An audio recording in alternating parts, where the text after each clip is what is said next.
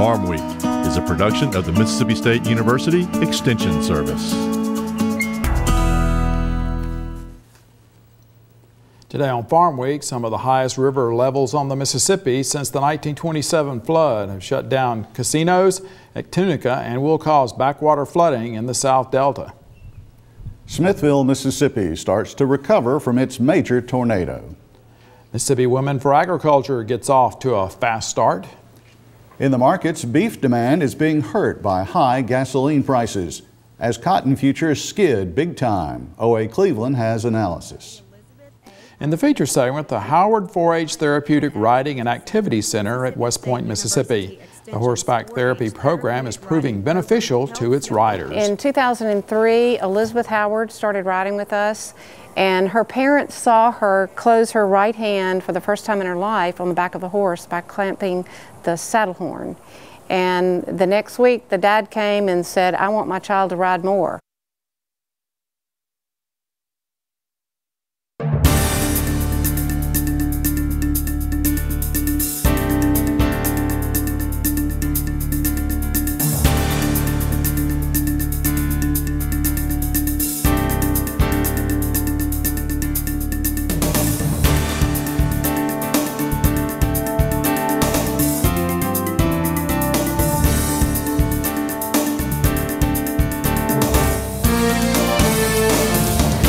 Good day, everyone. I'm Leighton Spann. And I'm Artis Ford. Welcome to Farm Week. While the eastern part of Mississippi digs out from tornado damage, the west side of the state is preparing for the extremely high backwater flooding from the Mississippi River.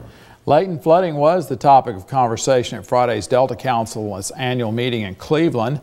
The main levees along the Mississippi River are expected to hold. Backwater flooding occurs, however, when the Mississippi River backs up into the rivers that flow into it. The crest is expected in the Vicksburg area around May 18th. An estimated 1,200 people showed up Wednesday for a public meeting in Rolling Fork, Mississippi.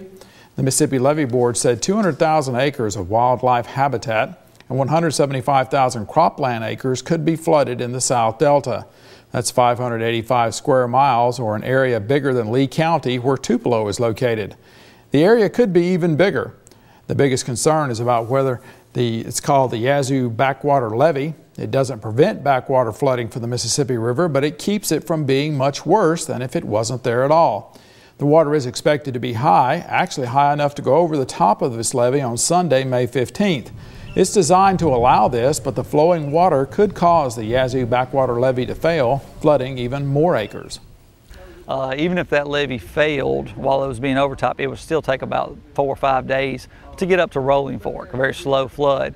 So the residents would have plenty of time to move north to get out of harm's way. Farmer Keith Killebrew of Yazoo County is experiencing his first big backwater flood. He's building a levee to protect part of his operation, but it won't be enough if the water gets really high. He has crop insurance, but the floodwater has already gotten what's up. Here on this farm we have cotton, soybeans, and rice. We have our cotton, it's already a stand, it's about 3 weeks old. Our soybeans are about 2 weeks old. And we hadn't got a chance to plant our rice yet, but you know, thank goodness we hadn't done that already. We'll have more from the Rolling Fork meeting on next week's Farm Week.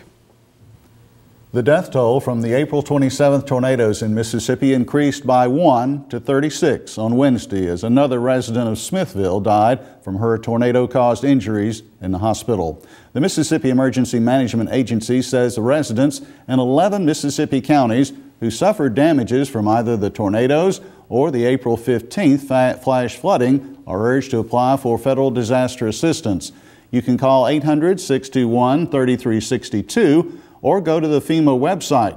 We will have that contact information on our Farm Week MSUcares.com website.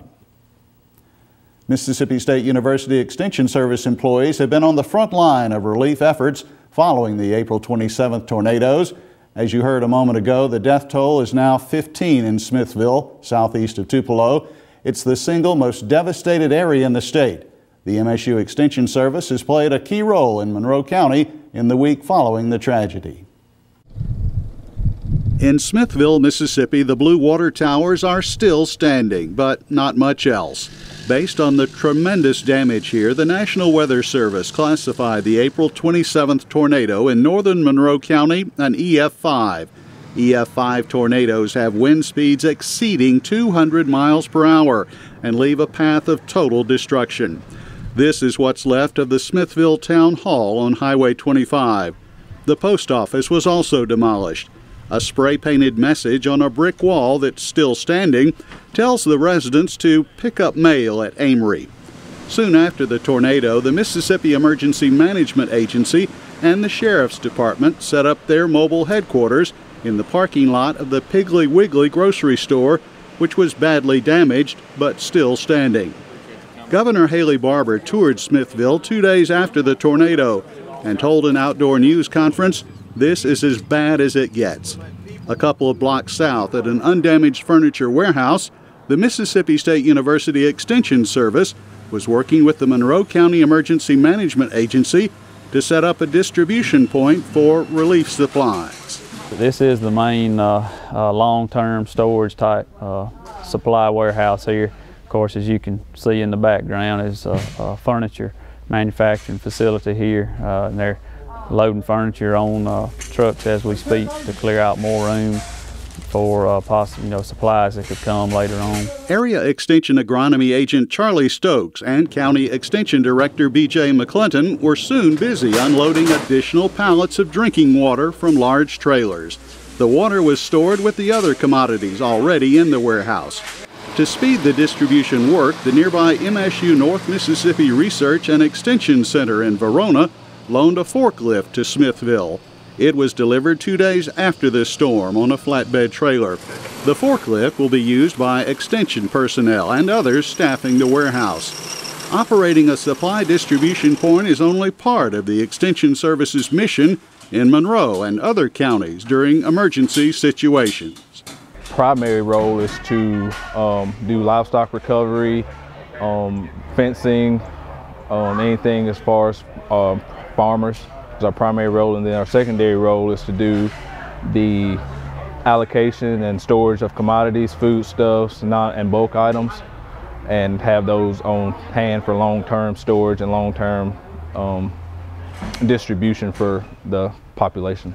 The Extension Service will continue its important role in the recovery efforts in Monroe and other counties as long as needed by local emergency management.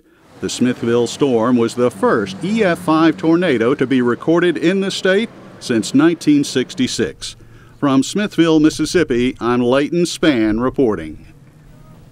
Mississippi's newest agricultural support group recently celebrated its birthday. Mississippi Women for Agriculture grew out of the Mississippi Women in Agriculture program operated by Mississippi State University's Extension Service. The MWA held its first official meeting at Mississippi State University recently.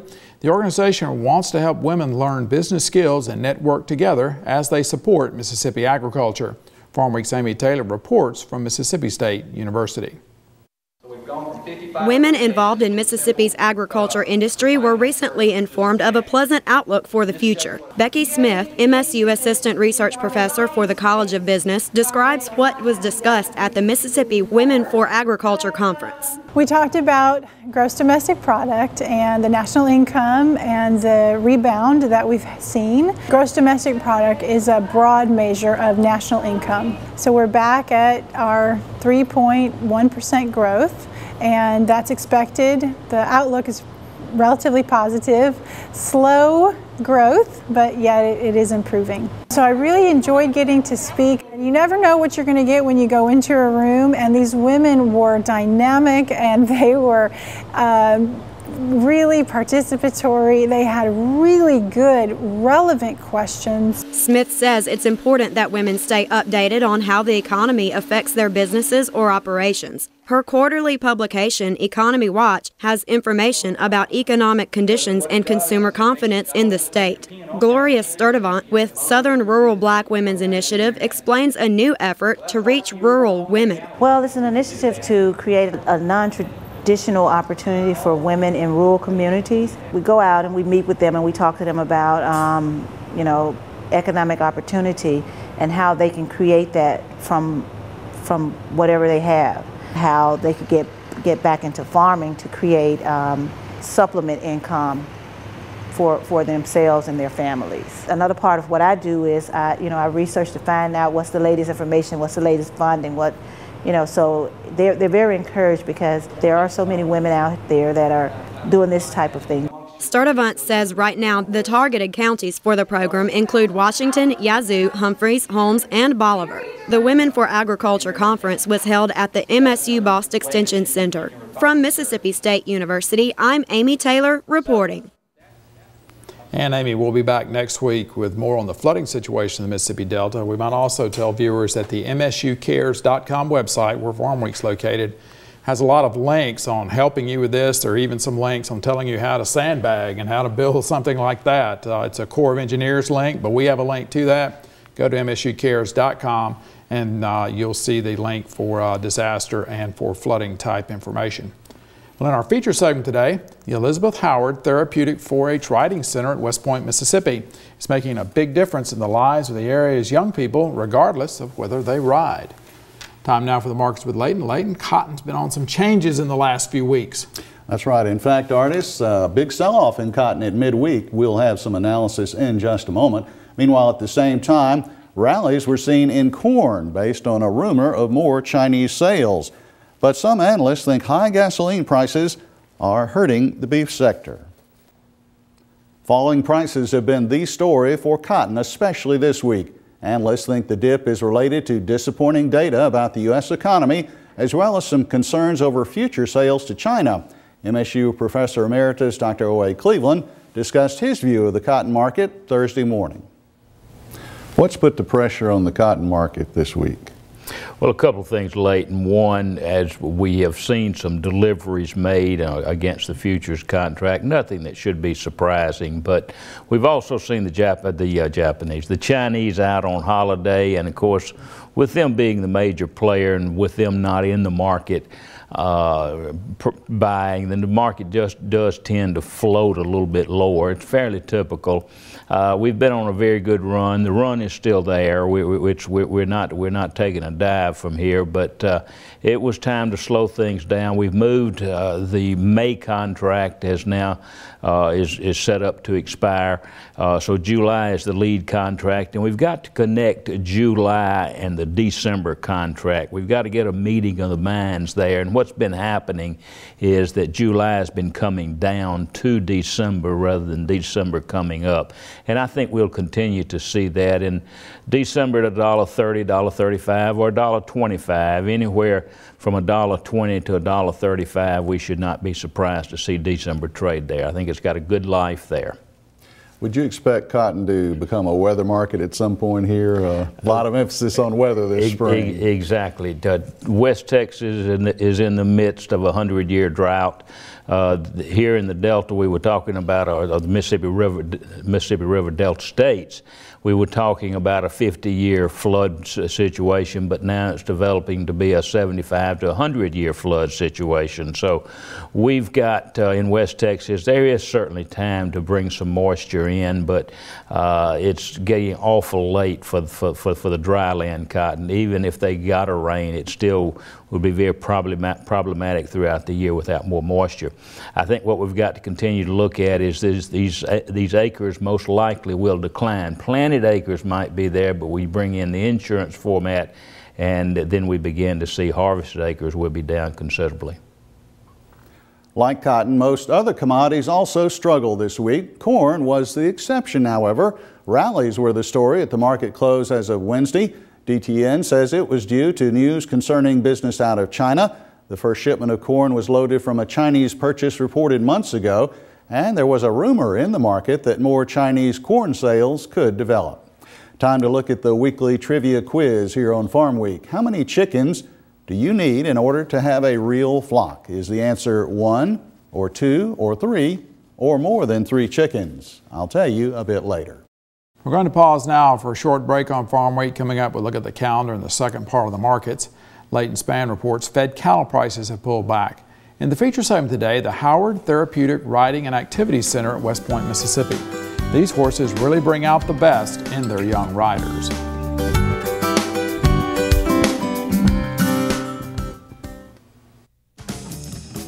Committed, Absolutely. People rely on me. I don't take that lightly. Sure, sometimes we get out of sync and things feel forced. That's when the commitment kicks in. You buckle down, hammer it out, and keep it together for everybody involved. So, yeah, I'm completely committed to my marriage. Till death do us part. Commit to your marriage. Before we get back to the markets, let's look at the Farm Week calendar. The Union County Workshop Series on small-scale agriculture continues Monday night. Agritourism and farm recreation opportunities is on the agenda. It takes place Monday, May 9th at the Union County Fairgrounds in New Albany. Gets underway at 6 p.m. Registration fee is $5. 2 grazing schools are set for Mississippi livestock farmers. Participants will learn about forage and grazing management. There will also be demonstrations of fencing and hay management as well. The first takes place Thursday, May 26th. The cost is $20, and that includes lunch.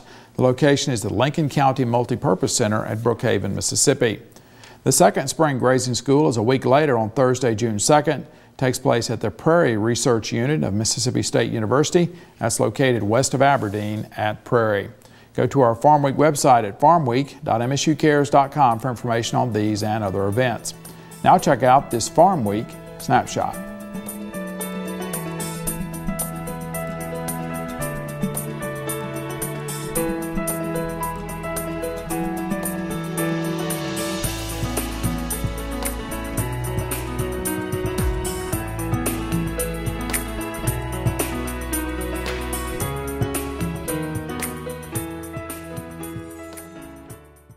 After a huge run in March and April, analysts note that the fed cattle market has been pulling back a little.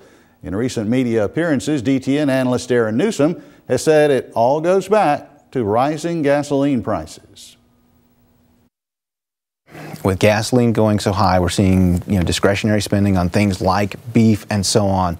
Demand's getting hurt. And so the threat is, and the possibility is, that we have seen an earlier than normal top in the cash cattle market, in the beef market, because of the fact people just aren't going to be spending the money because of the gasoline price. And if that lasts, through May and possibly into June, that's just going to pressure the cattle market more. So this buildup that we normally see going into grilling season may have already occurred, and that could start to turn the market lower, possibly faster than we normally see. Wrapping up our markets now, here's a look at which answer is correct for trivia.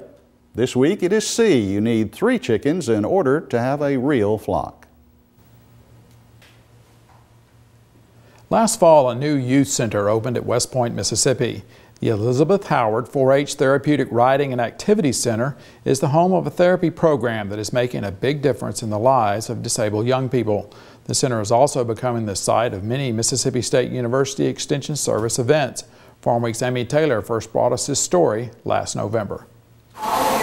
New opportunities for recreation, educational programs, and training courses are available following the creation of the Elizabeth A. Howard 4-H Therapeutic Riding and Activity Center. Mississippi State University Extension's 4-H Therapeutic Riding program helps young people and adults with disabilities and is one of many programs to use the facility. Mary Riley, Extension 4-H Therapeutic Riding Coordinator, explains the development of the arena, which involves a young rider with cerebral palsy. In 2003, Elizabeth Howard started riding with us, and her parents saw her close her right hand for the first time in her life on the back of a horse by clamping the saddle horn. And the next week, the dad came and said, "I want my child to ride more." So Elizabeth's parents donated funding to help build the arena, located on about 60 acres in West Point. The land had already been donated to Mississippi 4-H Foundation by Bryan Farms and Jimmy Bryan in 2000. Riley explains how the riding program helps those with physical, mental, emotional, or behavioral disabilities. We have 2 different programs going on. One is hippotherapy, which is using the horse with a health professional, occupational therapist, speech therapist, or physical therapist, and the instructor. And the therapist is doing exactly what they would be doing in the clinic, but they're using the horse as a piece of equipment. The horse walks identically to the human. The pelvis is offset of 90 degrees. Therefore, it's feeding the brain of a person that has a mobility impairment as if they are in a normal walking gait. And that, from the medical standpoint, is what is so critical and so exciting about therapeutic riding, that therapists, doctors have not been able to simulate with that with a piece of equipment. The other program is therapeutic riding, which does not directly involve the therapist a patient is already seeing, but does expand on the patient's current exercises. What we do is find out what professionals they are working with. If it's a special education teacher, find out, are they working on math, reading, and then we translate what they're working on out here into the arena. Instructors can accomplish that by incorporating items like chalkboards, rubber rings, and other objects into the lesson. Instructor Hannah Miller says the activities provide good stimulation for the riders. It just gives life to the lesson, gets something different every day. They can do poles or scavenger hunts or playing with the rings on the poles, and it's just something to keep them. We also do glitter and face paint on the horses, just to get them engaged and keep them interested each week. Miller says it's also the bond between horse and rider that makes the program effective. She claims becoming a therapeutic riding instructor was no easy task. That was a lot of work. I had to do several tests, and then we had a week where we did workshops and we got our actual certification. The test involved a riding test where we actually had to ride and do a certain pattern. And then we also had to teach an actual lesson, and they looked at our teaching styles.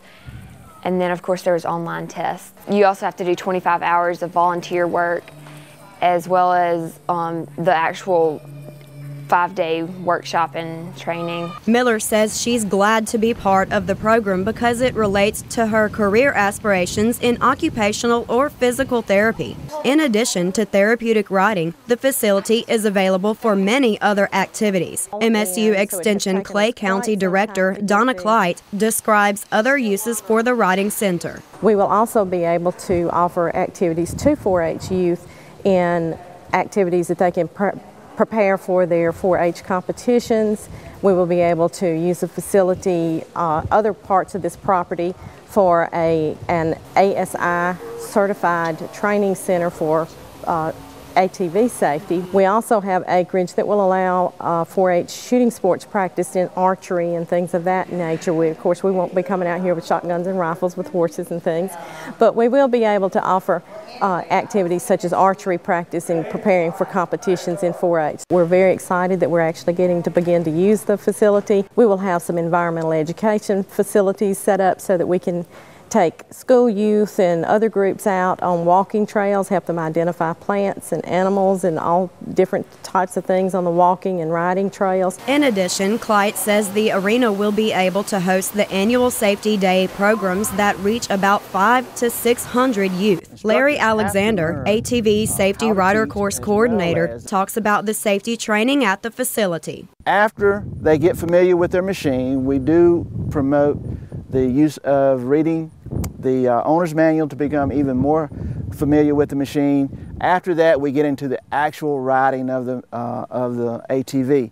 There are 16 lessons that are involved in the rider course, and once they go through those 16 lessons, they're pretty much familiar with all of the riding strategies that they may encounter in a real live ride that they may encounter back at home or some other place. So it's a very intense training. And we don't spend a lot of time as a talking head. This is an opportunity for them to be on the machine. Alexander says adults can also take the course. In addition to holding MSU Extension and 4-H activities, the Riding Center collaborates with the City of West Point and Clay County to allow non-extension activities. Donna Clyte explains what to do to apply for non-extension use of the property. Any group that is not extension-based or a 4-H youth group would need to contact the Clay County Extension Office for information and paperwork on how to apply to use the facilities. However, we do want people to understand that the facilities will be extensively in use and may already be booked. Clyde says the facility offers exciting opportunities for Extension and 4-H to carry out the mission of serving the community through education, research, youth development, and safety training. Those involved in Mississippi State University Extension and 4-H programs have lots to look forward to following the establishment of the Elizabeth A. Howard 4-H Therapeutic Riding and Activity Center. From West Point, Mississippi, I'm Amy Taylor reporting. And you can watch this story again on our Farm Week website, farmweek.msucares.com. We will have links to get you in touch with therapeutic riding programs in Mississippi. There are others than just the one at West Point. That's farmweek.msucares.com. We also want to remind you that as far as flooding or tornado information, that's also available on the farmweek.msucares.com website. Well, we are at the end of Farm Week for this week. On our show next week, the flooding threat continues. We will have much more from the Rolling Fork meeting on Mississippi Delta flooding. In the feature segment, Russ and Barbara Ford, the Mississippi Forestry Association Outstanding Tree Farmers of the Year. Tree farming is Russ Ford's job, his only job. In southern gardening, delphinium. There are more than 300 species of this member of the buttercup family. If you'd like further information on Farm Week story or want to suggest a story to us, get in touch. Our address, Farm Week, Box 9625, Mississippi State, Mississippi 39762. That's Box 9625, Mississippi State, Mississippi 39762. Our telephone number, 662-325-2262. You can also contact us through your Mississippi State University Extension Service office. For the rest of the Farm Week crew, I'm Artis Ford. And I'm Leighton Spann. Thanks for watching. We'll be back next week.